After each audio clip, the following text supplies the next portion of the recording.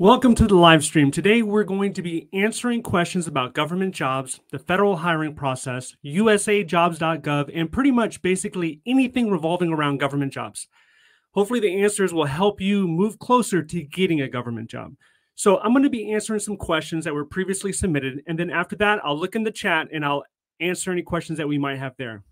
Starting first from Kenny F 20735, who asked, when will the SSR pay scale take effect, or will it be pushed off for the next year for most agencies?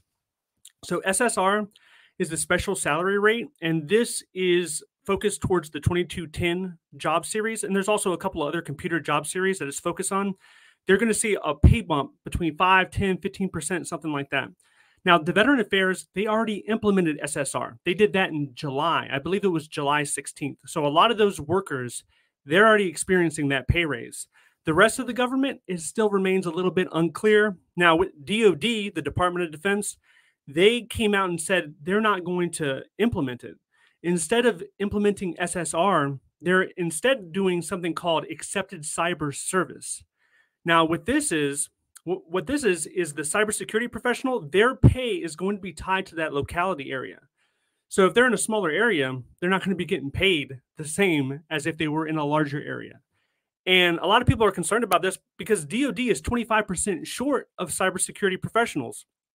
So as for the rest of the agencies, my guess would be probably next year in 2024, they're going to be having those conversations. I know a lot of people would like to see this adopted throughout the entire government, but we're going to have to wait and see how that goes. Next question is from Marge Poo 17, who asks, does the government offer some sort of tuition reimbursement or pay for certifications while employed directly related to the position? So yes, they do offer this. A lot of agencies, including all 15 of the executive agencies, they offer student loan repayment assistance. There's a program for that. And the way that usually works is they'll pay up to $10,000 on your student loans every year, up to 6 years. So up to $60,000 they'll pay back on your student loans. Now, this isn't for every position. You're going to have to read the job announcement and see if the job that you're applying for even qualifies for this. I know a lot of the jobs that are on the urgent hire list, if you go to USAJobs.gov and you look through that list, a lot of those jobs, they have this incentive added into it. So looking at 2210s, once again, 1102s, if you're looking for the contracting jobs, they might have it. So you have to read through that. Now, even if your agency doesn't offer this, there's something called the Public Service Loan Forgiveness. And what this is if you have 10 years of government service, then you're eligible for this program to have your student loan forgiven. But the caveat is you had to have made 120 payments on your student loans. So this doesn't necessarily need to be government service within the federal government, but if you worked at a local government, maybe you were a teacher or a police officer, you could qualify for this program. So I would research that. Now, when it comes to training a federal employee, what is your budget for training? That's agency dependent. And what I've seen largely is between about $3,000 to $5,000 a year per employee. You can use that money to pursue certifications or college classes, things like that, as long as it's relevant to your job position. So if you are in a budget analyst position, then you can take a certification for maybe data analytics, maybe some sort of finance certification, but you need your supervisor's approval. And if you do not use the money within that fiscal year, then it would be rolled over to the next year. So they do have that also. Next question is from Exotic Geeks 3936, who asks, if an agency is only hiring internally, the Veteran Affairs, or if it's willing to accept internal applicants, then why is there no job progression program in the agency? So there are a lot of GS positions on USAJobs.gov that have no promotion potential whatsoever. And what a lot of people do is after a year or two, you have to go apply again outside of the agency or even inside. Usually they start inside because they have an advantage with the internal hire, but they also look outside. You essentially have to decide when you're ready for a promotion, and you have to make active effort to get promoted. Now, I would say probably maybe 5% of the time, what will happen is you do such a great job that management in your agency, they might create a position for you to get promoted so they can keep you, but that doesn't always happen. So yeah, if you're stuck in a GS grade position with no promotion potential, you have to start applying. You definitely have to start applying. Now, a lot of these positions, it's not up to the hiring manager on if it's a ladder or not. It's really up to the budget. So they might only get approved for a GS 11. So you'll never see GS 12 unless you start applying. All right. Another thing I want to address really quick is that a lot of people understand that in order to be successful in finding a government job, you have to have a strong resume and you have to apply multiple times. But another thing that I think is being discounted a little bit is that people are not really attending virtual hiring events so that they can meet human resource specialists, so that they can meet hiring managers. And in some of these interactions, you can pass your resume directly, especially if it's a direct hire type of announcement. On USAJobs.gov, if you scroll all the way down, there is a section for hiring fairs or hiring information sessions. Now, what I've been doing recently is I take that information and also I go to the executive agencies like Department of Labor, Department of Defense, and they have hiring events that are listed on their webpage and they do not report it to USAJobs.gov. So I take several of those and I email them out to people. If you want me to email it to you, the first link down below is the newsletter. It's completely free. You sign up for that newsletter, and once a month, sometimes twice a month, I'll send you that information. So check that out if you're interested. Let's look at the chat and see if we have anything on the chat. All right. Good morning, Mike's Tube Views 997. And he asked, do federal jobs offer tuition assistance if you got back for a master's? So I kind of touched on that earlier. There is, if you already paid tuition and you have student loans for your master's, certain job series and certain agencies, they'll pay back up to $10,000 a year. And if not, then if you have previous government service, you can look at trying to hit that 10-year mark with 120 payments and they'll have that forgiven. Let's see. Next question from Mike's Tube Views 997. If you're going into IT cyber, does the pension make up for the lower salary you would get compared to the private sector? You know, Mike, this is going to depend. My first reaction would be, where are you working? Where are you comparing cybersecurity? If you're in Silicon Valley, or if you're working for one of the top tech companies, a cybersecurity salary can be, $200,000, $300,000, $400,000 on the high end, maybe, right? And then you can have stock equity. So that's a very lucrative, compelling offer. At the same time, with the government, if you're looking at pensions, it depends on how long are you staying in the government. A 5-year pension looks completely different than a 20-year pension. That looks completely different than a 30-year pension.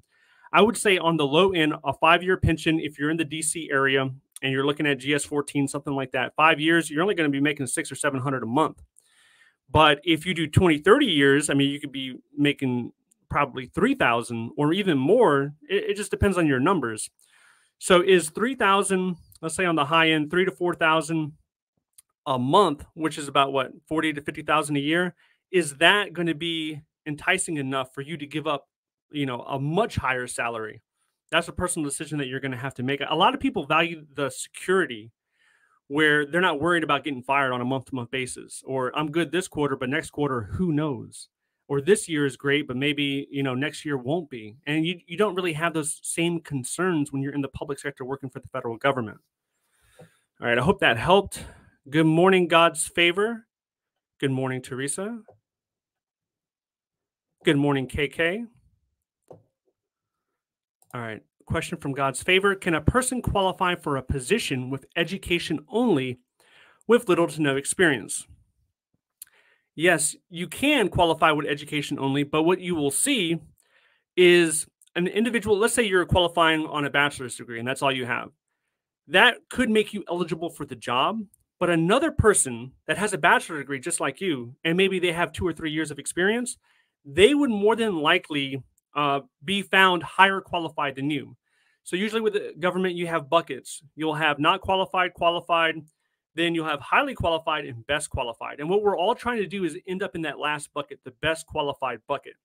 Now, sometimes if a lot of people are not applying for the job, they'll refer people in the highly qualified, and then they'll do both, right? So they'll do 2 buckets. They'll do best qualified and highly qualified. It just depends on how many people are applying for the position.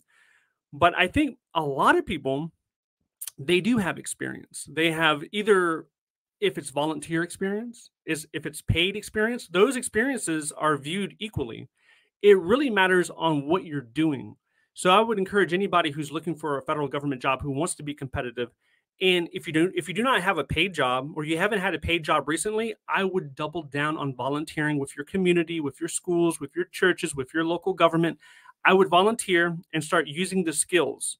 So if you're trying to apply for, or you want to be competitive for an analysis, a program analyst position, I would volunteer in a position where you're analyzing.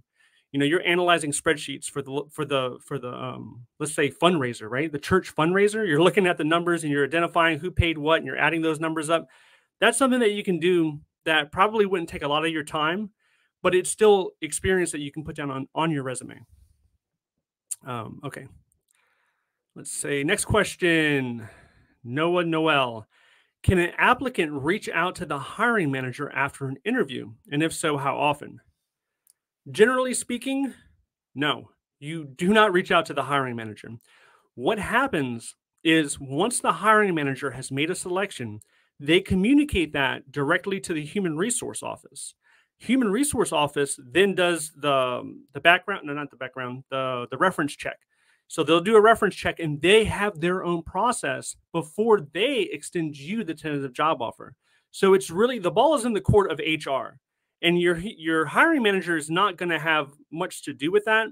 At times, the hiring manager can apply a little bit of pressure to HR.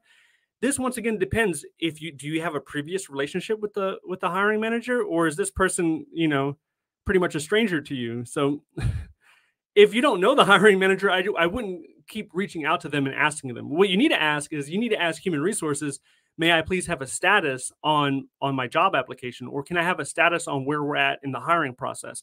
Or has a decision been made for the candidate of this job announcement? Something like that. Word it like that. All right. Next question. Ricardo. Good morning. Good morning, Ricardo. I'm a 54-year-old attorney with 21 years of experience. I have applied to dozens of positions, but I have not heard back. Am I too old for the federal government? No, Ricardo, you're not too old. There's people being hired in their 60s. When I was in the Veteran Affairs, we hired somebody in their early 70s. You're not too old. But what you need to do, you need to make sure that your resume is as strong as you can get it. OGC, which is the Office of General Counsel, OGC has virtual hiring events. What I would do in your situation, you want to attend these hiring information sessions when it comes to attorneys. So what you can do to start off with, you can go to Google and type in OGC in the agency that interests you, and they have their own webpage. And a lot of times they'll have virtual hiring events that you can sign up for. I know this because I just talked to an attorney a few weeks ago, and we went through and we looked at some of these events that he could sign up for. So I would start there. Start with a resume. Look at your resume. Make sure it's really strong. Look at some of the hiring information sessions that you can attend. And if possible, look on LinkedIn and find other attorneys that you can reach out to that are currently working in the government, and try to do an informational interview and see if you can send them your resume so that they can review it and give you some feedback on it, because that's really what's going to get you in. But you're not too old. All right. Next question, Mr. Z. Going to retire July 2024 from the NYPD, 14 years. I'm interested in CBP, which is Border Patrol. When should I start the process? I make $130K. Which GS should I request? Also disabled vet, 30%. Okay, this depends. I mean, you're retiring from the NYPD, so I'm assuming you're in the New York area. To make $130,000 off the top of my head, I would say probably GS13. I would say GS13, maybe step 2, step 3, something like that. So I would aim at GS13. I would even include GS12 because you can negotiate step level. So maybe get into as a GS12, step 8, step 9, try to negotiate that step level as high as you can, preferably a GS13. When should you start the process? You're going to retire July of next year. I would start the process, I would say, at a minimum 4 months. So the average time to get a federal government job is between 4 and 6 months. So if you're talking about July, I don't know, I would say maybe March, maybe around March timeframe. It also depends. Are you trying to take a break? Do you want to, a couple of months off or a few weeks off? Or when are you eligible to actually work? I'm assuming you're eligible in July. So the disabled veteran, that's going to help you out quite a bit. And there's also, if you go to fedshirevets.gov, you can click on the agency directory and you can actually email veteran coordinators your DD-214, your resume, your SF-15, and your VA letter. That's going to help you out too. So yeah, it's good that you're thinking about this stuff early. All right. Let's see. We have anything else? I think, yeah, here we go. Another question from Masonic247. Can you ask for a status update from Human Resources if you were referred to the hiring manager but not yet interviewed? No, I wouldn't do that. I mean, I would not be asking for status updates until after the interview process. But if you want to, you can look all the way down to the job announcement. There's a point of contact. You can email them. But I'm telling you, these individuals are inundated with hiring actions. So one human resource specialist does not just deal with one job announcement. They could be dealing with a dozen job announcements, each job announcement 100 people. So we're easily talking about over 1,000 people. A lot of them email. So you're probably going to get a canned response, a copy and paste response. If you're lucky, you might not even get any response. So I would wait for the interview. Good morning, LMAC. Then we have Farrar. Is there a September surge for hiring in the federal government? Usually, I tend not to want to use the word surge, but after the budget has been approved, so I would say in October, once budgets have been authorized, a lot of times you will see more job announcements being posted. Now, this isn't an exact science, but your hiring process can be jeopardized towards the end of September. If an agency realizes it's not able to get the required amount of money, then they're not going to pull the trigger on giving you your final job offer. So I would look in October. I would look now and look in October. Just keep looking, keep applying. That's the main takeaway. Okay, God's favor. Once notified, I've been referred to the hiring manager. Is there anything else I can do to stand out from other applicants, i.e. follow-up letter to HR contact? There is not really anything else that you can do. You submit the application. If you're referred, that's fine. But your energy and time is better spent on applying for more job announcements that are relevant to your qualifications and experience. So the referrer, should put a smile on your face. You should nod and acknowledge it like, hey, great. My resume is working. At least that's an indicator that your resume is working. But do not get too attached to that. Do not email. I would not email HR or anybody in that agency. I would just wait until the interview request comes in and then take action. All right. Next question. Tiger Lily 77. Good morning. Good morning, Tiger Lily. Question. I currently work in the accepted service as an administrative assistant for 14 years. What is the best way to move on from that position? I no longer want to be an administrative assistant. From your question, I'm assuming that you might be in the 0303 job series, maybe 0301. And what I would look at, I don't know what GS grade you're in, but you're an administrative assistant. Yeah, that could be a wide range of different GS grades. I would take some of your skills that you currently have and look at other job series that would qualify you, right? So more often than not, people are eligible for multiple job series. You do not have to stay in just one. So if you're in the 0303, look at some of the other skills that you have been using, and then maybe you could do something like 0343 if that interests you. If you have some, if you were doing administrative for a human resource office, maybe you can look at 02 or 0203, I believe, or 202. You could do something like that. But there are a lot of different opportunities there. You just have to do kind of like a crosswalk and look at where your skills and abilities line up with a different job series. But if you're talking about 0303, which I believe that you are, then understand that just because a 0303 in your current position, you have certain tasks and duties. But if you go to a different agency or a different office, that your tasks and duties could completely shift. Like, For example, a 0343 in the Department of Justice could be significantly different than a 0343 at the Department of Agriculture. You could be doing something completely different. So I'm not sure where your desires lie for what you want to do next in your career, but I mean, I would start there. Let's see. Next question. Change Your Socks by veteran Paul Anderson. Hey, thanks for joining me again. The hiring manager said, expect an offer letter, tentative job offer in the next week or two. I need help negotiating step level. I know the basics for reasons, but are there any email templates? Yeah, I have an email template. If you look on the description of this video, there are some templates. There's a link in there. I think it's the second link. Click on that link. There's a bunch of templates. There's one for a template for a memo on how to negotiate salary. There's also a whole bunch of email templates, so check that out. That should be able to help you. All right, let's go back to the previously submitted questions.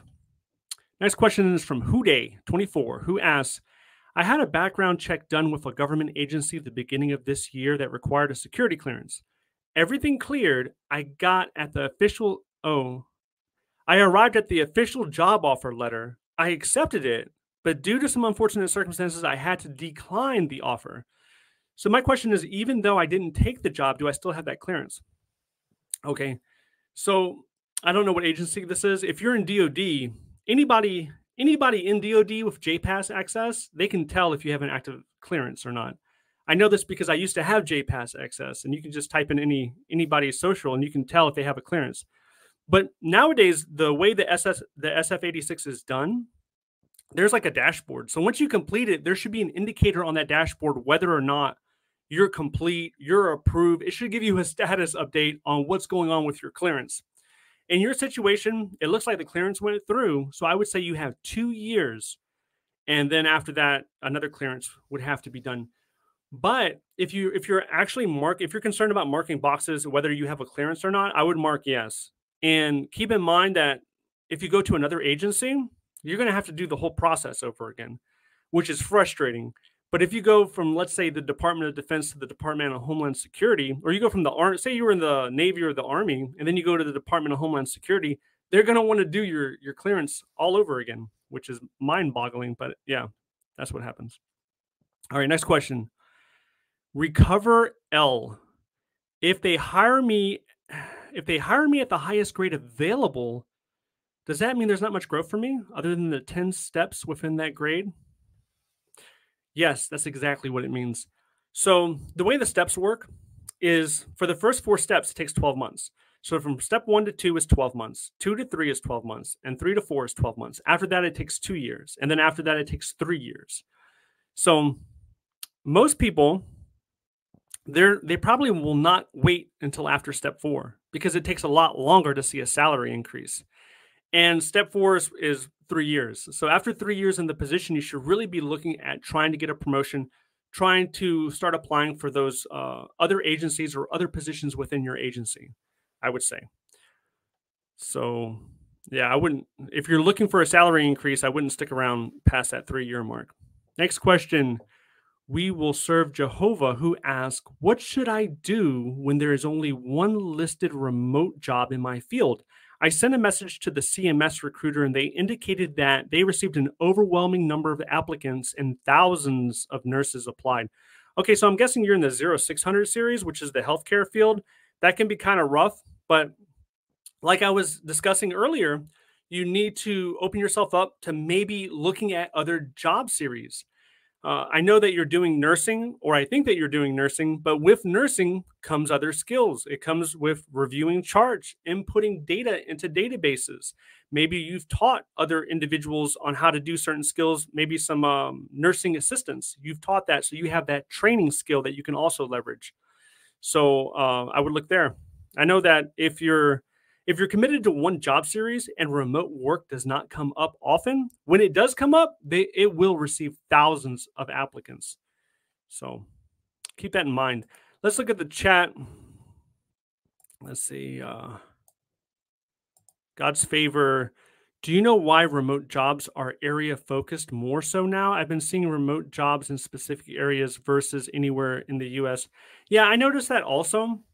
I don't know what the split is. I don't think it's 50-50. I still think that the majority of remote jobs, they do have that flexibility with being anywhere in the United States, but there are some that want you within a commuting distance. And the only reason that I could think is they want that option to have you come into the office to do some sort of function. Not that you're going to be working in the office, but they want the possibility of you being able to walk into the office for probably an administrative type function. But I have noticed that, and it's kind of frustrating.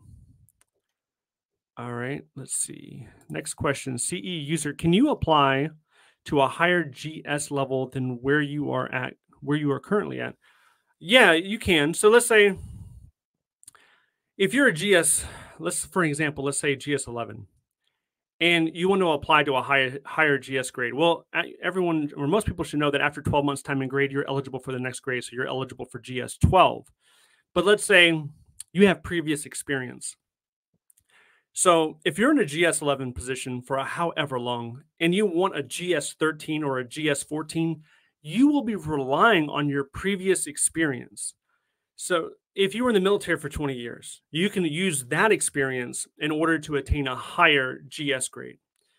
Outside of that, you're going to be bounded by time and grade rules. Where you're not bounded, excuse me,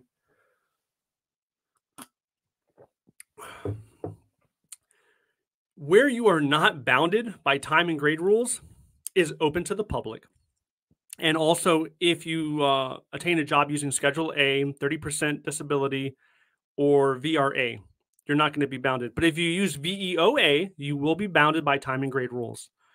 Competitive service, obviously, you're going to be bounded by time and grade rules. But yeah, you can do that. There's a little nuance to it, but you can do it. All right, let's see.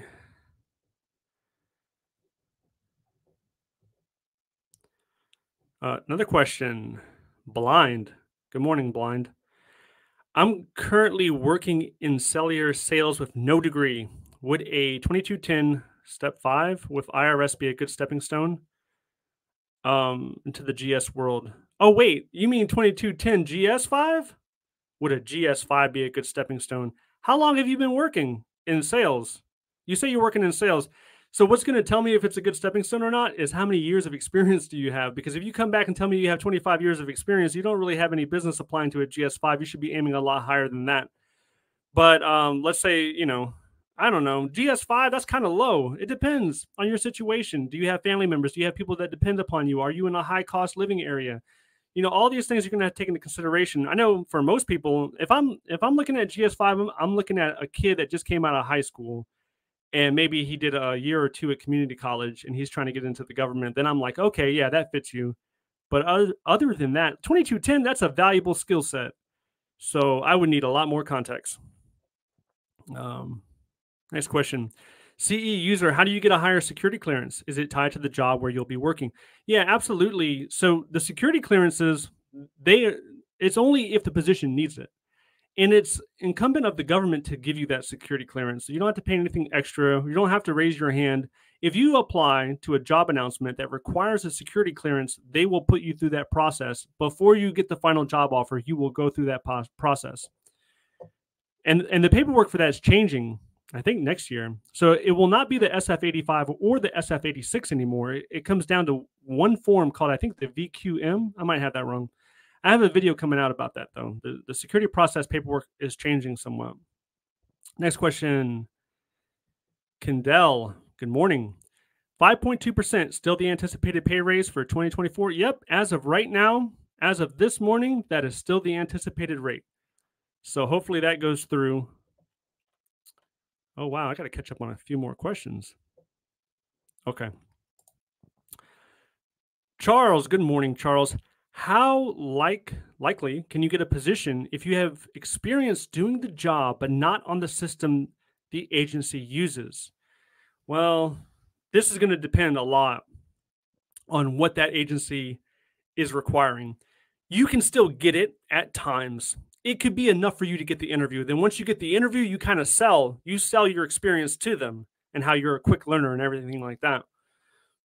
But There are some positions, like I was looking at one at the Department of Air Force, where they want you to have experience with so many systems, and you can, when you're reading it, you can tell that it's crucial for that job position to have those skills. And that type of scenario is probably not likely, but in others, if they just mention it once or twice, and there's five other requirements or five other desirables, then I would still apply. I would still apply in that situation. All right. Kendall, currently a 0644 GS11. GS12 and 13s are rare positions. What might help someone move up? Okay, so 06. Let me just take a look at that real quick.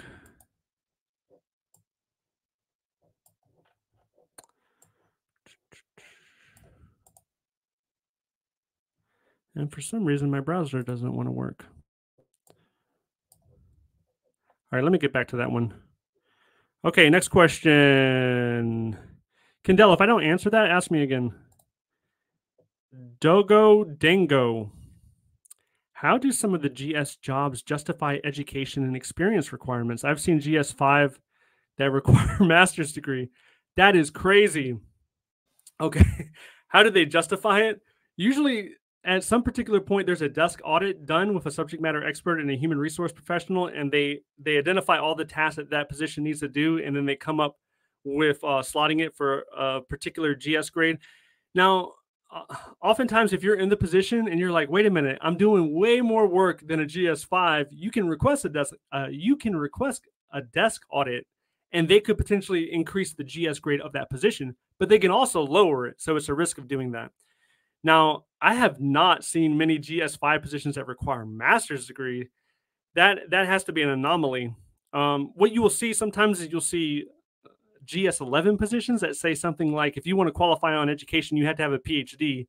That's ridiculous. You can qualify on the majority of positions with experience. So you can get, there are people in the government that are GS15 that I know that they have no college. They do not have a college degree. They might have some semester hours, I don't know, but they do not have a college degree. They simply have relevant experience.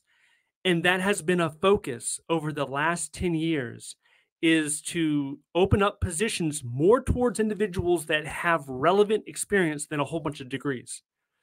So read the job announcement. I'm going to have to keep my eye out on that one, because a GS5 with a master's degree, that makes no sense. Okay. Next question. Toasty Face, good morning. What other job series would I qualify for? I'm currently at 3501 WG03, currently working on my bachelor's. Yeah, I'm not sure the full depth of your experience. So it's really hard for me to identify exactly what you would be qualified for unless I had your resume right in front of me. Okay. Next question. Shawnee G, does a non-paid position count as experience to supplement when you have an employment gap? Absolutely. And this is something I've been saying a lot recently. It does count the same, right? Now, when I say the same, I mean that if you have a paid job that you're doing 40 hours a week, or if you have volunteer experience, maybe you have maybe you're volunteering at two different locations, and that equates 40 hours a week, that would be the same. So you can use that. A lot of people use that to address employment gaps, which they're not supposed to take any kind of discriminatory action regarding employment gaps. There are people that have large employment gaps that still get job offers, but you can use your volunteer experience. Super chat. Thank you so much, Felipe. I really appreciate that. Felipe asks, I've been applying for government jobs for the past year with no bites. Live in the DMV and 5 years of experience with logistics and material handling. Any advice? Yes. My first advice, if you were sitting next to me, I would say, Felipe, show me your resume. Let's look at that thing. Let's figure out what's going on with that. I don't know if you're using the resume job builder or the resume builder on USA Jobs. I'm not sure where you got your template. I'm not sure where's the formatting. who told you that resume was good to go? Did you have success previously with that resume? So that's the first place that I would look. Second, I would say, hey, where are you focused at? What job series are you trying to get? You have logistics. So there's job series that focus on logistics. There's one in the 0300 series, I believe it's 0349, that focuses on logistics. I would look there. I would also probably look at the 0343. I would look there. But yeah, it all comes down to making your previous experience as relevant as you can towards the position that you're applying to. And you're doing that with the resume. I don't know what hiring paths you'd be qualified for. So that could give you an advantage as well. I would ask you, are you eligible for any additional hiring paths? But start with the resume. Let's say, okay. Next question, God's favor. Can you explain your method of applying for jobs at least 4 times a day? Yeah, so ideally, what I tell a lot of people is try to apply 3 or 4 times a day. And let's say that each time takes 15 minutes. I'm not counting the job assessment time. There might be some job assessments attached to that, but let's just look at the job announcements. Say 15 minutes, 3 or 4 times, you're looking at 45 minutes to an hour. I would do this with a hyper-focused resume to the job series. So you have, let's say you have a resume for the 0301 series, for the 0301 job series. I would take that resume and I would look and try to find positions where you do not have to alter your resume very much. What you will notice in some of these job series, when it comes to specialized experience, a lot of the same language is used, not always. Now, with the 2210, that has like a dozen different disciplines. So a 2210 could be an IT specialist. It could be a help desk specialist. It could be a software application developer. So that varies wildly. But there are other ones, let's say 0560, budget analyst. That one is pretty clear and cut, and you will see the same verbs in the specialized experience area. So with that, I would create a job filter. Look, now this is going to depend also on where you're located. If you're restricted to a small town or city, this might not work for you unless you're opening yourself up for remote positions. And so that's what I would do. I would have, you can have up to 5 resumes, depending on who you are and what experience you have. That means you could target up to 5 job series with 5 tailored resumes towards that job series. And every day I would try to commit 1 hour to apply to 3 or 4 job announcements, because volume matters a lot. It's not always the best qualified individual does not always receive a job offer, because there are times where a hiring manager is impressed with someone's experience. So let's say that 5 people are picked for an interview, right? Say they referred 20 or 30 people and then 5 people are picked from an interview. Out of those 20 or 30 people, usually like a panel or a hiring manager will look through the resumes and they're like, oh, look, this person actually worked at Booz & Allen. That's wonderful. Maybe they have a subconscious bias towards Booz & Allen. Like, oh, great, I worked at Booz & Allen. People are like that. Or this person has a master's degree from the University of Michigan. So there might be certain things in your resume that like speak to an individual. They're like, oh, let's put this resume over here. Let's interview this person. So that comes into effect. And then you have the whole thing where somebody knows somebody. That's always something that could potentially happen. So that's why I really emphasize on volume to give yourself the best shot possible. Now, what I hear to that advice, a lot of times people say, well, those opportunities are not around. And the only thing you can do in that situation is, be willing to move or open yourself up to more job series based on your experience. All right. Let's see. All right. The next question. Noah Noel. The job announcement shows the security clearance as other. Maryland conducted a background check with CJIS in November. Can this be used by the federal government to reduce the onboarding time? Hey, if your security clearance says other, the chances are you're just going to need a background check. You're not going to need a security clearance. Probably something like a public trust or your standard background check. So if you have a previous background check done, that's probably going to help things out. But for a regular background check, it shouldn't take anything more than 2 weeks. I mean, you're really looking at probably 5 days. So I wouldn't concern myself too much on that one. All right, next one, CE user. If someone is hired under direct hiring authority and then later on finds a job in the competitive service, are you considered an internal applicant? Yes.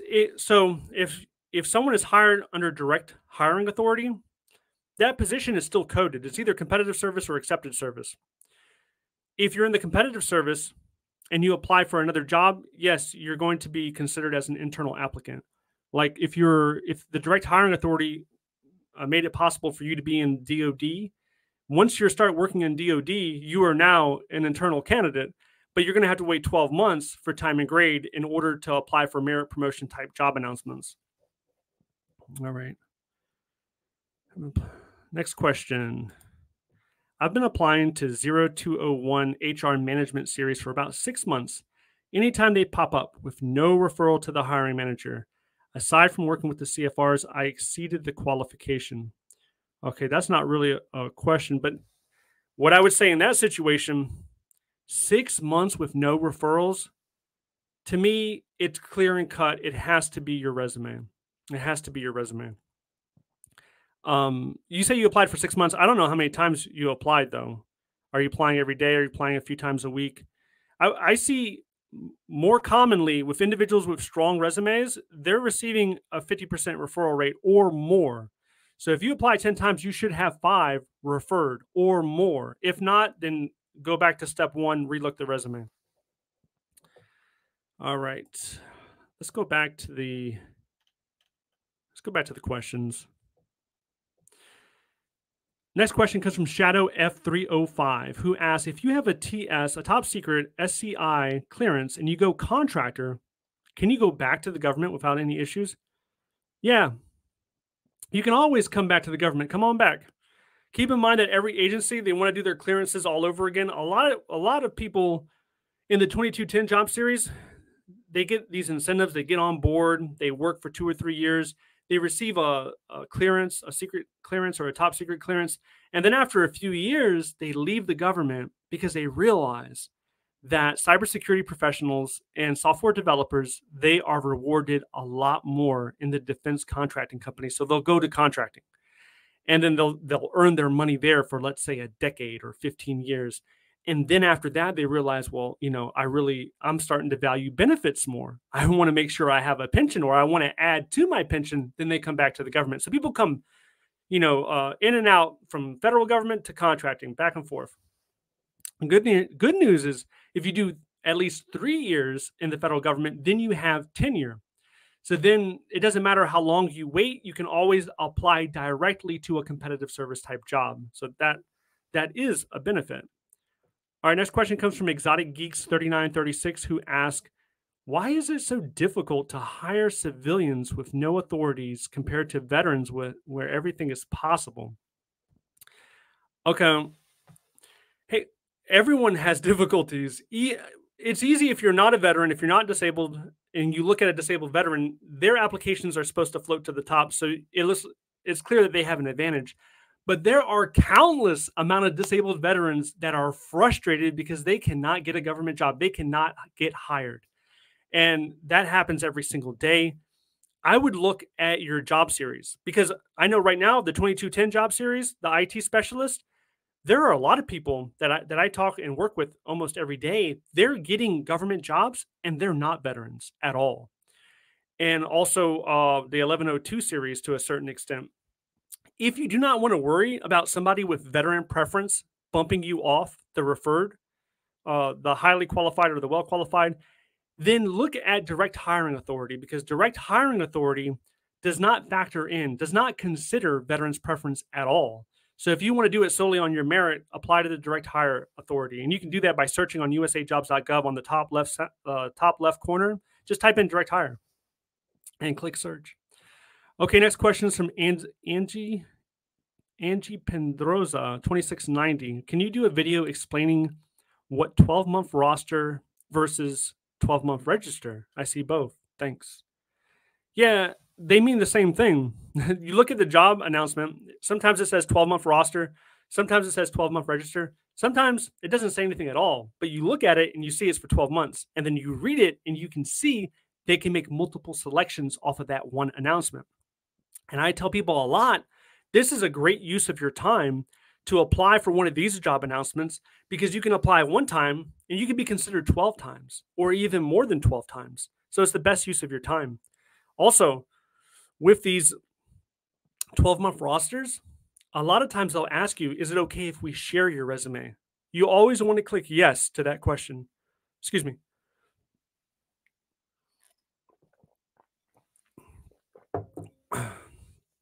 Like I was saying, you always want to click yes. Anytime it says, is it okay if we share your resume across multiple agencies or within our agency?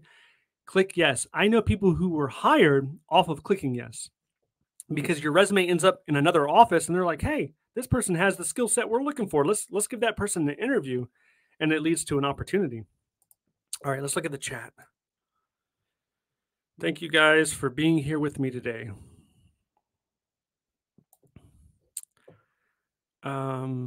What is this? Okay. Oh, wait, I'm skipping. Here we go. Mike's 2 views. Do DoD 8140 certifications really matter to help you get a job as a CISSP? The only time these type of certifications matter is if it's mentioned in the job announcement. You will see under specialized experience, but above the education, there's a little section there, and it's for certifications. If you don't see any certifications in there, then it's not required. Now, it could be desirable, but it's not required. If you have the relevant experience outside of that, you don't have the certification, you will still end up in the highly qualified bucket. Okay, next question. Art Hughes. Good morning, Art. I received a tentative eligibility for a position, but no second notice of a referral or a non-referral as direct hire authority with a 12-month register. Yeah, that's great, Art. Like I was mentioning earlier, you could be considered, next month, and then also in October, and then also in November. Now you're tentatively eligible because you filled out the questionnaire the appropriate way. So you mark down that you have, 12 months experience of the next lesser grade, and you also mark down certain things that you're proficient. And because you mark down all of those bubbles, you're eligible. So the next step, I don't know when you actually receive that email that you're eligible, but the next step after that is either you're going to be referred or you're not going to be referred. Now, unfortunately, not everyone receives that email. You can check on USA Jobs sometimes, but sometimes that's not updated. It's incumbent on the HR office to actually update that stuff, and they don't always do it in a timely manner. So best advice to you is to keep applying for other positions that you're qualified for. All right, next question, Michael Bay. Good morning, Michael. I was finally referred for the job on August 18th. The job closed on July 19th, but no email yet. The announcement mentioned that they're expected to hire someone 40 days after the closing date. No chance? This sounds like one of those positions that it says we're only accepting the first 25 applications, or we're only accepting the first 50 applications, and that's why. Oh no, correction. August 18th. I thought it closed the next day, but actually it closed a month later. Okay. There's no telling. There's no telling. You're going to have to wait on that. But do not get too tied up on waiting and figuring out what happened to that job application. Keep applying to other job applications.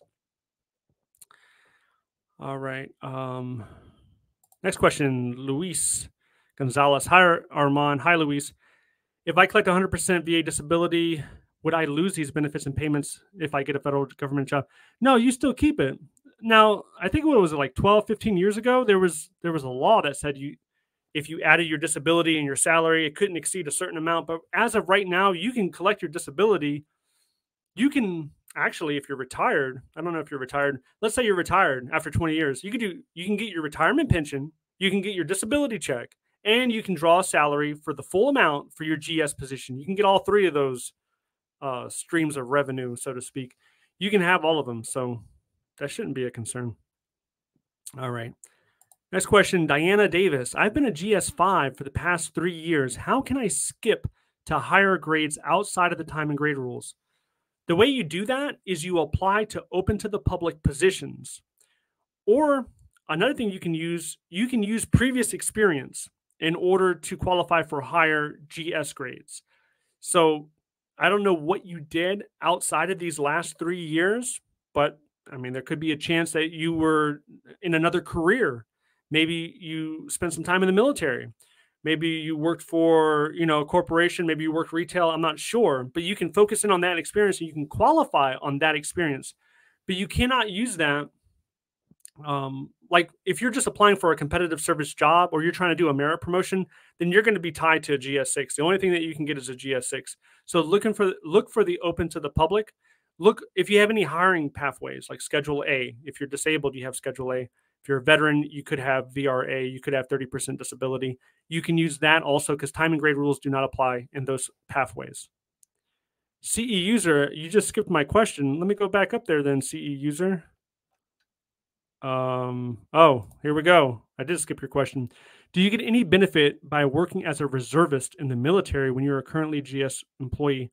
I wouldn't say you get a benefit, but when you do your annual drills, that's not going to be an issue. There's a guy in my past agency in the office I work in. He was a reservist. And there was one time he had to go away for something like close to 2 months. It was like a month and a half or something like that. So they're very understanding of that. They're not going to stigmatize you or look down upon you for doing your service with the reserves or the National Guard. I wouldn't say that there's an additional benefit outside from getting your your normal reservist check. Next question. Is direct hiring authority not competitive? Yes, it can be competitive. I'm guessing you're saying competitive service, or are you mentioning competitive as in I would need more context on that. So the direct hiring authority, you do not have to worry about veterans' preference. So in that sense, you're not competing against people that have a preference over you and using that preference to bump you off. Now, if they have more experience than you, then they're still going to be considered highly qualified and they'll still get referred. So, it's all a competition to a certain extent. All right, next, let's go back to the previously submitted questions. I'm curious, if you're a federal employee, if you're already in the government, can you type Fed in the chat? I just want to kind of get a reading on who is here, and I would appreciate that. Next question is from Joa Scott, 50, who asked, do some job assessments start off requesting your social security number? Yeah, they do, and it's really common, and I wouldn't feel weary about inputting it. I know there are a lot of people that are concerned because when they start applying for a government job on USAJobs.gov, the screen flashes and you see a .com on the address bar. You don't see a .gov, so you don't think it's secure. But it is secure, and you should input it. Once you input it the first time, you should not have to worry about inputting your personal information again. It should already be saved in there. But you're going to have to give your social security number up if you want to be a government employee. Just to do the background check or for a security clearance, you're going to end up giving your social security number up. All right, next question. From Chief 5981, who asked, I am a GS7 step 4 right now with 16% COLA and will get automatically promoted to GS9 at my 1-year mark. What step should I anticipate being a GS9? I'm guessing step 1 since I'm going from 7 to 9, but I'm not sure. So in your situation, there is something called the 2-step promotion rule. And I'm not entirely sure on your locality or where you're located, but what you do from GS7, where you're currently at, you look at the GS9 pay scale and you see at what point does the salary exceed your current salary and then add 2 steps. And that's what you should be. So you're not going to start off at step 1. I don't think you would start off. It depends on what your salary is. If you're a GS7 step 4, you shouldn't start off at GS9 step 1. Next question comes from Seriously Leslie. Can I accept more than one tentative job offer, even if I am Schedule A? How does time and grade come into play? Yes, you can accept all the tentative job offers. The issue is when you start the first day of work. And if you accept a job offer, let's say for a GS11, the first day of work, you now have 1 day time and grade as a GS11. So if another offer comes in that's a GS12, depending on the hiring authority used, the hiring path, that could make it so that you're ineligible to accept it. For example, if you accept a job offer with VEOA, meaning that you're a veteran, that hiring path is bounded by time and grade rules. So you could not turn around the very next day and then accept a higher GS grade because you only have 1 day time and grade. But if you accept a job position using VEOA and then a GS-12 comes up, a higher GS grade comes up, and you're also eligible for 30% disabled veteran, if you're also eligible for that, then you could do it. Schedule A, you could do it with Schedule A. So it comes down to the hiring path or the hiring authority that they use in order to put you into that position. But there are people that are surprised when they cannot accept a higher grade because of time and grade. Hopefully that wasn't too confusing. All right, let's look at the chat. Let's see how the chat's doing. Oh, we got some feds. We got some government employees here. That's great. All right, let's see. Diana, so the federal experience I've acquired over the past 3 years cannot be used to skip grades by open to public announcements? I believe you stated that you were a GS5. So the experience that you've acquired over the last 3 years, that's going to reflect on your SF50 as you were a GS5. So that would qualify you for GS6. In the event that you wanted a GS11 or a GS12, you would have to look for other experience outside of the time where you were labeled as a GS5, because those 3 years, they fall under you being a GS5. So you can use that experience, but you can use that experience to get a GS6 more often than not. I'm sure there's cases where there's exceptions to the rule, but that's how I understand it. All right. Felipe, I only apply to open to the public positions. That does not have any other hiring path available, but I still get emails saying by law we had to consider a veteran before you. What gives? For open to the public positions, there is still veteran preference. I know you do not see the green icon that says veteran preference, but in certain circumstances, they still have to acknowledge it. So when there's a hiring cert and there's a number, like if they're using numerical scores, you could be number 90. And another veteran that's disabled can be 90, but they're disabled. So they're going to float ahead of you. And if they're trying to cut that number, let's say they only want to interview 4 people, you could be the 5th one on that list. So you're not going to get extended the interview, or in this circumstance, you're not going to be given the referral because they're only referring a certain amount. And there were so many veterans that applied to the job that you didn't meet the cutoff. The only way where you're not going to have to deal with veterans, with veteran preference, if you're not a veteran, is the direct hiring authority. If you type in direct on USA Jobs and you run a search, and if it's direct hiring authority, you don't have to worry about that. Also, there are some job series where there's not that many veterans applying. Out of the whole entire government, only 25% are veterans. So we talk a lot about veteran preference and veterans, but 75% of the government have never served in the military and they're not considered a veteran. So the majority of people are getting in that are not veterans. There are certain job series that attract more veterans. And there are other job series that require different skill sets that you might not have to compete as much with veterans. But to get away from veterans, not to get away from veterans, to get away from veteran preference is direct hire authority. It's always going to be direct hiring authority. All right. Next question. Fasal, how many years minimum can you put in to get a pension? It's 5 years. After 5 years in the federal government, you are fully vested for a pension.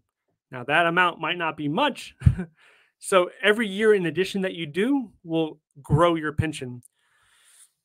The formula for pensions is years of service in government times your high 3 salary times 1% or 1.1%, depending on how long you have.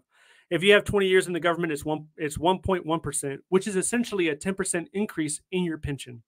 So that's how you would figure it out.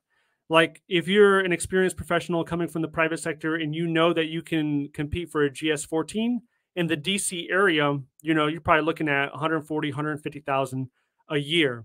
So if you did that job for 5 years, you would do the calculation. It's going to end up something close to 650 a month. Now, if you want a higher pension, you're just going to have to work more years, get a higher salary, and it keeps growing. All right. Next question. I'm a veteran with 3+ years and no preference. Can I apply? I'm a veteran with 3+ years and no preference. Can I apply for a position open to veterans? I was not referred because of the hiring path on many positions while referred and interviewed for others.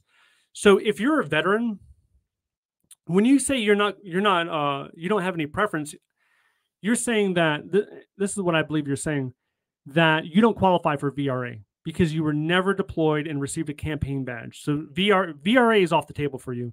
Also, you're not disabled. So if you're not disabled at all, then the plus 10 points, that's off the table. What is not off the table for you and everyone else who served in the military is VEOA.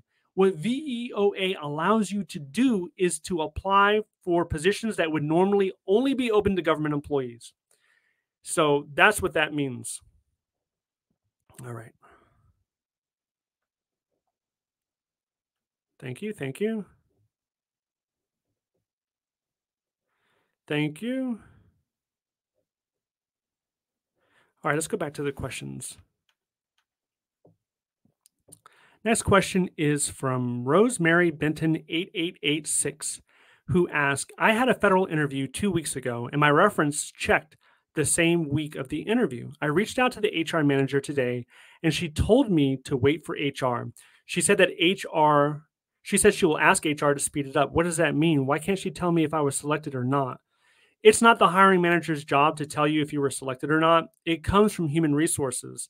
So once a selection has been made, it typically goes to human resources. They're the ones who extend the offer. But it seems like you have some strong indicators. It seems like it's going to happen. There was a time I interviewed at the Department of Labor, and the hiring manager gave me his business card, and he said, listen, if you do not receive a job offer within the next week, I want you to call me. And I said, okay. I took his card. I could tell that he eagerly wanted me to get a job offer. But it took longer than a week. A week went by, nothing. 2 weeks went by, nothing. Even though he had expressed urgency towards the HR office, nothing happened until the 3rd week. So that just it shows you that even though a hiring manager or a team or an office really wants you, it can take some time. So I would be patient. Everyone has their own system and processes to deal with that. All right, next question is from Stephanie Camilla 3363. Why will the HR specialist refer applicants to the hiring manager if they're not going to call? Okay, so usually an HR specialist, when they're reviewing applications, they will refer a certain amount. It could be 20, 30, 40 people. It could be 2 or 3, depending on how many people actually applied for the job. Now, the hiring manager, they don't have to select anyone to interview. It's on them if they want to pick somebody. They could say, I don't want anybody. And then, let's repost the job announcement and get some more people. Or they can pick who they want to interview. Now, there's no obligation at all at the referral state. That's just an indicator that your resume was strong enough to make it to the hiring manager. But if you do not receive an interview, that's because the hiring manager didn't want to interview you for whatever reason. He didn't want to interview you. It's on HR to update the system so that it reflects on USAJobs.gov. And sometimes they do this and sometimes they do not. Now, like any office, they could be under an assessment or an audit. And in that case, what you might see is like 7, 8, 9, 10 months goes by, and then all of a sudden your status is updated and you're like, I forgot about this job completely. But they're just trying to close the loop and finish off what they should have done earlier. Next question is from Norwood 2, who asked, could you do a video that contains some information for infantry? I've looked at physical security and police officer jobs. Are there any others that you would suggest? Yes. So I have a video coming out really soon about veterans. And if you're in the infantry, what I would ask you is what other experience do you have? I understand that you know how to do road marches, you know how to do infantry tactics, you know how to carry heavy weapons and carry a heavy rucksack, but did you work in operations? Did you spend any time in S3? Because if you did, then you could qualify for an administrative type job. You can qualify for a 0303, maybe a 0301. Did you train soldiers? Now, if you're a non-commissioned officer, if you're a commissioned officer, the answer is probably yes. You trained them some kind of way. You either use butcher block paper, you use PowerPoint, you took a stick in the sand and you drew different routes. If you train people, if you have experience in training, then look at the 1700 series, because there's a lot of training jobs. It's not just for teachers with license. It's for a lot of people. It's curriculum development. It's instructors. Look at that. Maybe you worked in logistics. You helped out in S4. If you helped out with logistics, look at 0346. That covers logistics. Everyone in infantry is going to have their own experience. And this goes for any combat occupation, not just infantry, maybe artillery, maybe combat engineer. You have to look at your experience and see what can you leverage to get a better job. All right, let's look at the chat. Thank you. Man, we're already over an hour. Let's see. CE user, what can the federal government offer since we do not have state disability benefit to get paid, for example, on maternity, paternity? So the federal government, when it comes to paternity leave, they have 12 weeks. 12 weeks paid, if I'm not mistaken. And that's 3 months. And for maternity, it's a little bit longer than that. So they do have that. Now, they have different benefits depending on your situation. All right, let's see. Next question, Jose. If you get hired for a term appointment position, 2 years, not more than 4 years, when is the soonest you can apply for a permanent competitive position? If you're on a term position, I would just start applying. I mean, after 12 months, you meet your time and grade, start applying for the next GS grade, especially if you know that the job is at jeopardy, from 2 to 4 years, I would start applying immediately. Thank you. Next question. I'm a GS9 applying for a GS11 position that requires my annual appraisal to be uploaded, but I didn't have it available to upload at the time. Can I still upload it to USA Jobs if the announcement is closed? I would try, but my first instinct is probably you cannot do that. What you can do, if you would like, so that you could be disqualified if you do not attach required documents to your job application. So what I would try to do is reach out to the person at the bottom of the job announcement, that point of contact, email them your appraisal and let them know. In the future, if you do not have a required document, you should have a reason why. So something as simple as a Microsoft Word document and then typing in, I do not have my current appraisal. That's why I attached my old appraisal. Or an explanation, a justification on why you were not able to attach the required document. In your case, I'm hoping you put your previous appraisal, and then and sometimes on the job announcement there is also a block of text where you can add further context that can help your situation out.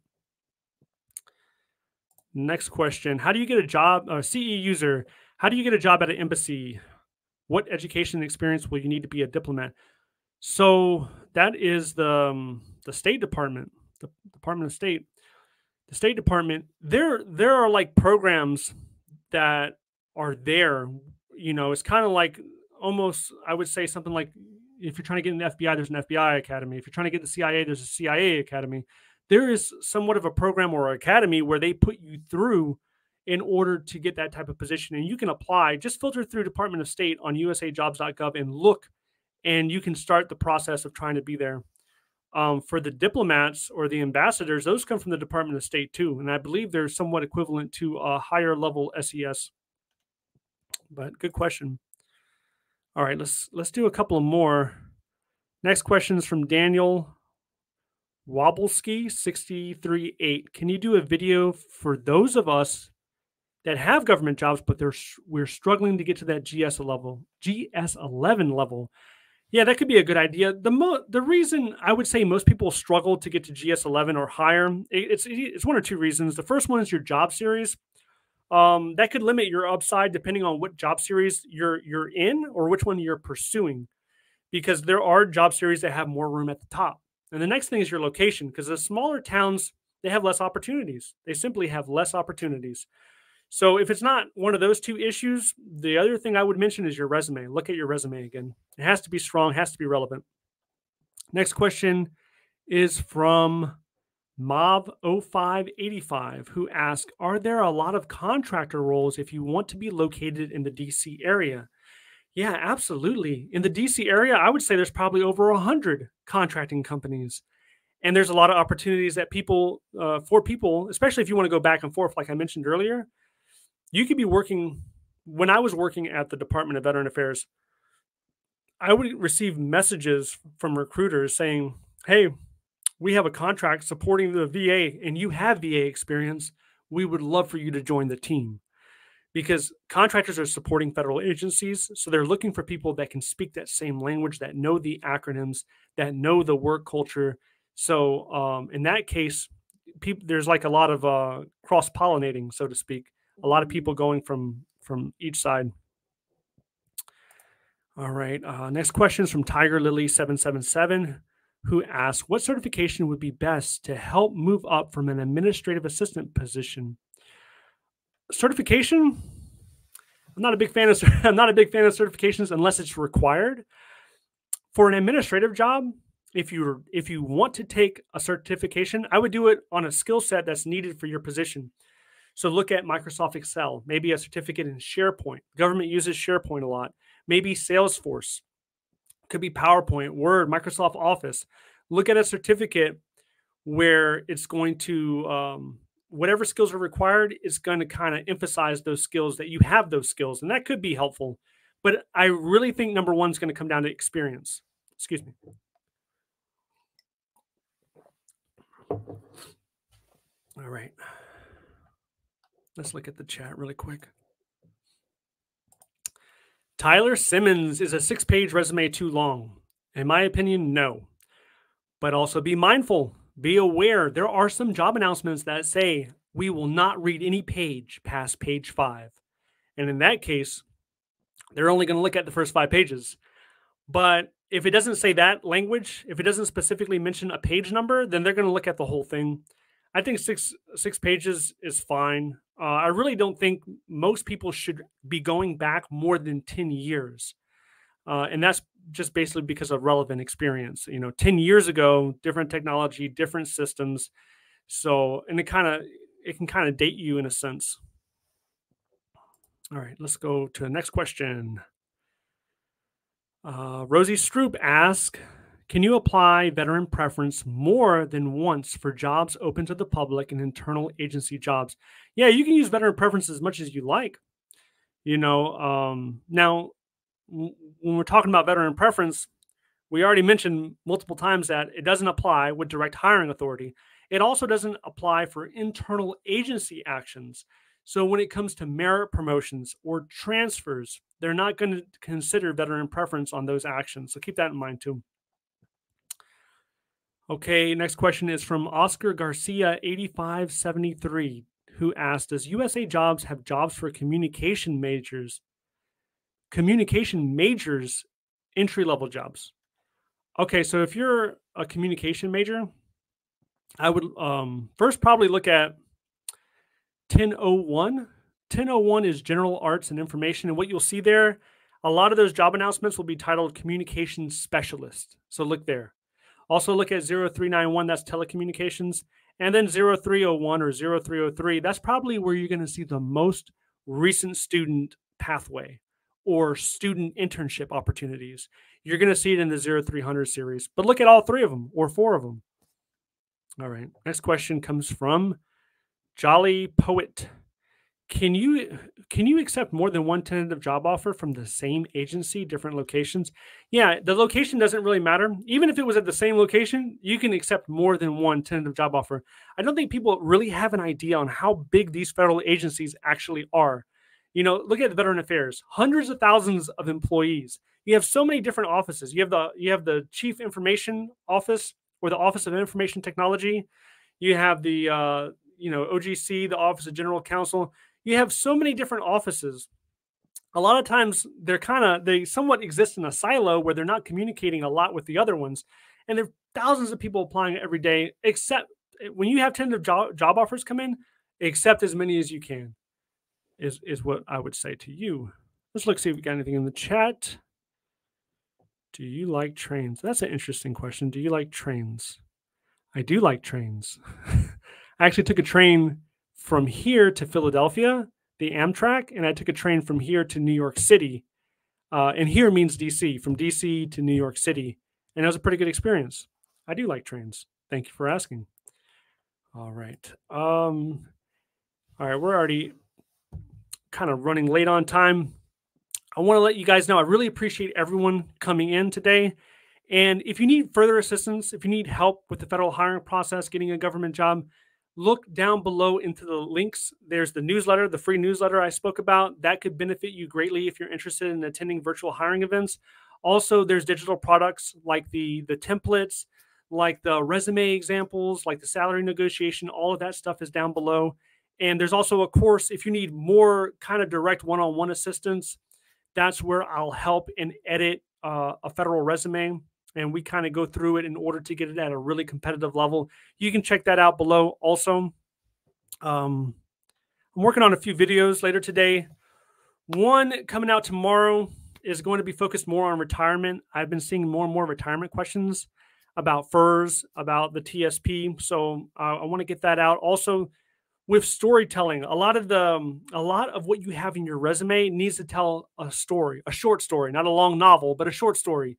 Same thing when you're interviewing, you want to tell a story, and that can help you get a government job. That video will be coming out probably on Wednesday. If you have any suggestions for me on a video topic that you think might help you, then please mention it in the chat. And if you're watching this on the replay, mention it in the comment section. I'll really appreciate that. Let's check the chat one more time before we leave. I hope everyone's having a great weekend, a good Sunday. I was going to barbecue today, but it doesn't look like that's going to happen. Thank you, thank you, thank you.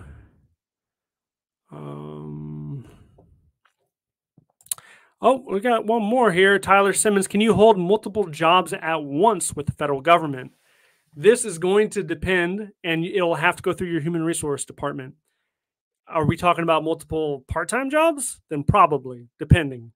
Full-time jobs? Probably not. But once you're a government employee and you're looking at getting another government job, and also with this question, are you talking about two government jobs simultaneously? Or are you talking about, I want to work at Walmart on the weekends, but I also want to hold a federal government job? If you're trying to hold two separate jobs, that shouldn't be an issue. It really shouldn't be an issue until it impacts your performance at work, or if there's a conflict of interest. Like, you can't work at a contracting company that's supporting your agency, and then when you're not working as a contractor, you're actually working at the agency. That's going to be a no-go. All right. Next question. Do you think COVID hiring will pick back up in the federal service? Yeah. Are you talking about the urgent hire list where they were desperate to get certain healthcare professionals? Yeah, I think that will stay. That urgent hiring list is not going anywhere, in my opinion. So, yeah, that'll probably stay. Then we have a question here. Let's see. We got does feds hire vets best used for vets? That's the best place to start. Let me see if I can pull that up before I leave. Let's see if I can share that really quick. Okay. Let me share my screen.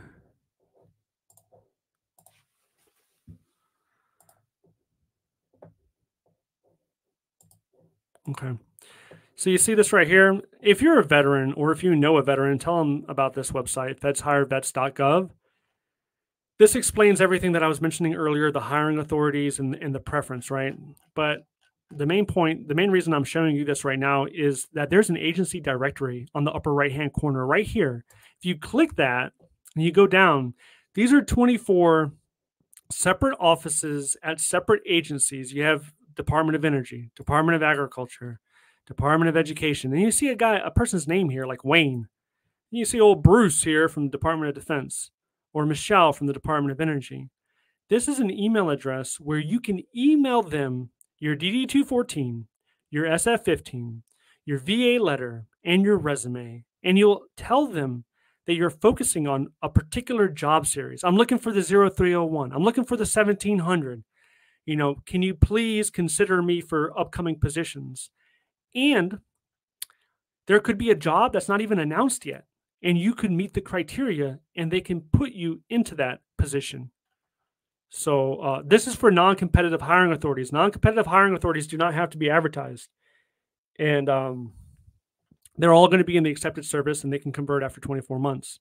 But this is something that you should be doing. If I were in the military about to transition right now, I would email every one of these the same message with my documents and have them keep it on file.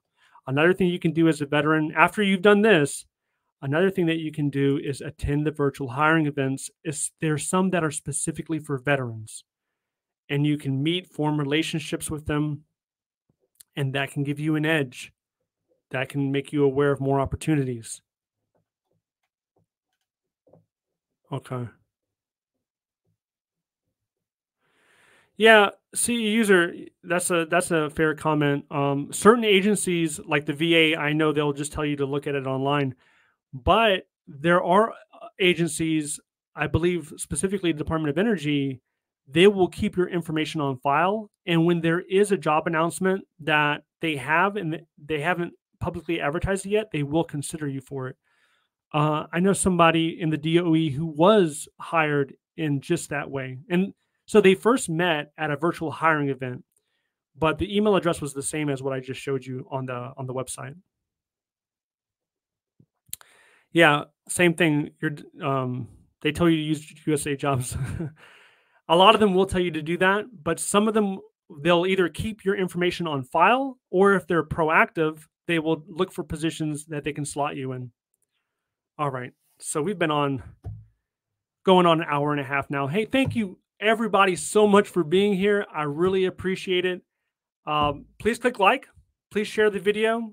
And if you have any other ideas, you want to see more videos on more topics, leave a comment down below. I hope you have a great rest of your Sunday. Thank you for taking the time for joining me today. Bye-bye. And that's it.